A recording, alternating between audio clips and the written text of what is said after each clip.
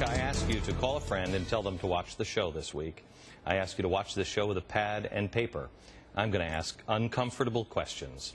You need to follow up on them. You need to ask those uncomfortable questions.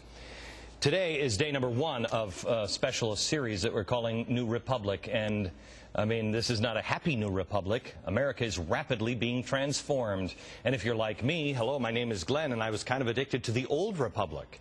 Before we're turned into France West at best, I'm asking reasonable questions, although people will say that they're hateful questions. I'm going to ask them and ask as many as possible, because nothing seems to make sense. Quite frankly, we may end up with more questions than answers this week, but until we have clear answers on why massive bills are being shoved down the throats of American people without even being read, America, do not allow these people to move any piece of legislation. I don't believe in coincidence. When I see a huge bill after huge bill after huge bill, all hurried and given the same emergency, must pass now label, my reaction is, whoa, whoa, whoa, whoa, whoa, slow down. Why the rush? Clearly, this is a strategy, and it is working. It is overwhelming the system. It is overwhelming Washington. It is overwhelming the media, and it is overwhelming you. It's an idea from the 1960s. There were radicals called Cloward and Piven. Here it is in a nutshell.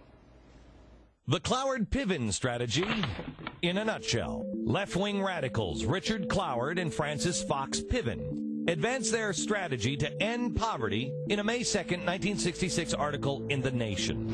Cloward-Piven starts with the idea that there is a wide gap between the entitlements that poor people are eligible for and the entitlements that they're actually collecting. They say getting everybody onto the welfare rolls will wipe out poverty. And the only way to accomplish that is through a massive multi-city education campaign making heavy use of the media. So once the poor know that they're eligible and start to sign up, what happens next? In their own words, quote, a crisis, end quote.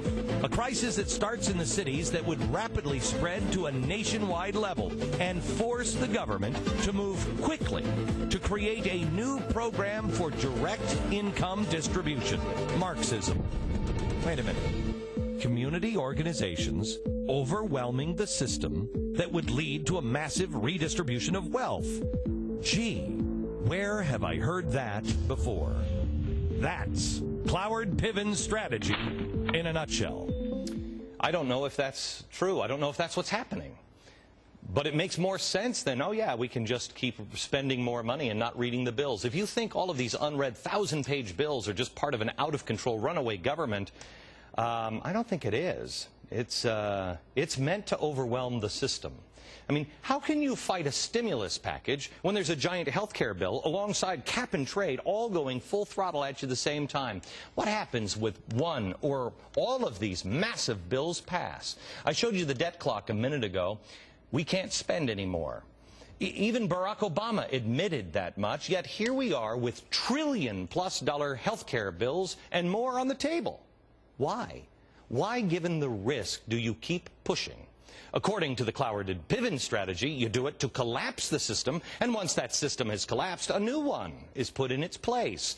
Well, what system could possibly be ready to go? I don't know. But what a better time. Is there a better time to implement the 1960s radical ideology from scratch than when a president, who has clearly said over and over again he's not a Marxist, couples himself with far left-leaning Congress and advisors who are self-proclaimed Marxists, socialists, and communists? I'm going to introduce you to a few of them here.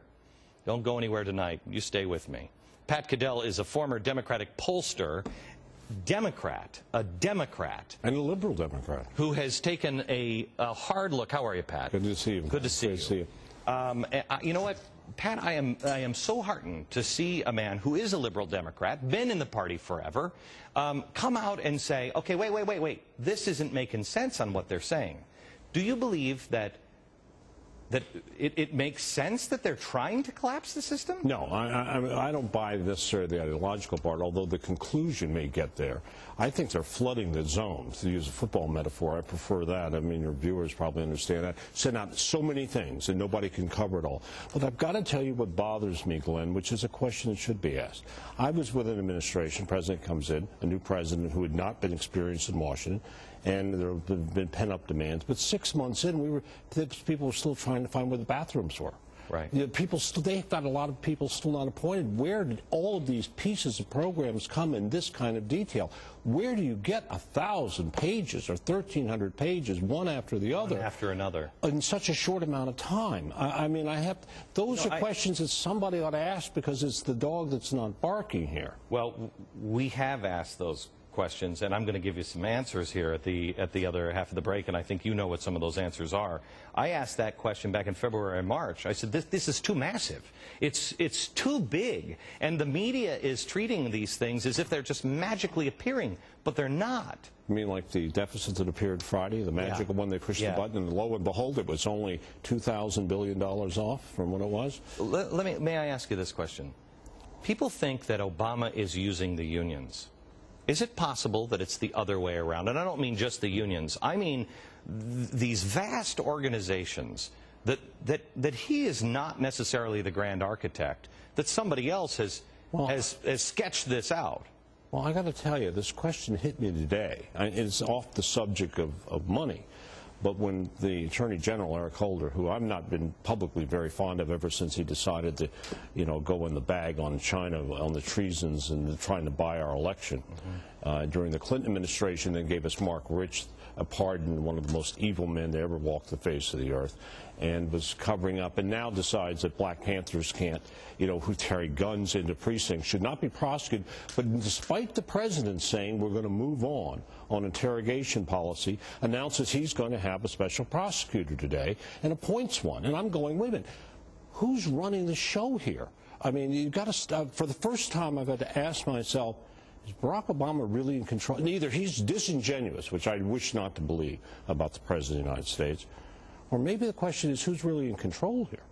And so it's a time to ask that question. Explain, what makes you say that again? He has said, my policy is, look, the Attorney General is appointed by him. I mean, and by the way, confirmed by Republicans who stood there and praised him. Let's understand, this thing over here you did is not one party.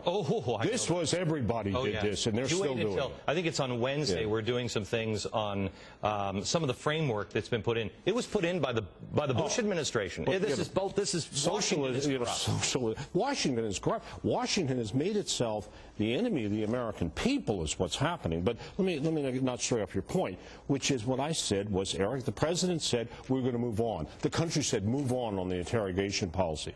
Eric Holder announces he's going to have a special prosecutor today. He's under pressure from the ACLU, from MoveOn.org, from many of the very, very most liberal groups in my party, or I consider extreme groups in my party. Sure. And so would you agree with me that there is a new Democratic Party? That's a subject we need to get. I am of the Democrats of the common man. That's where I come from. This is a different Democratic Party, and hopefully over this time we'll have some time to talk about it. Would you say it's a revolutionary? No, I would say it's revolutionary in the sense it's elitist. It's elitist, and it believes that it knows best, and it is so interconnected. And money, it has made it, really, and it is, and you know, you got people like George Soros in the middle of it, and you know, and Rob Emanuel. I mean, the people you've got. Pat, hang on for a second, because I want to ask you this question. America, you give me another 15 minutes, will you? And what I just asked Pat, would you say this new party is revolutionary? You answer that question yourself.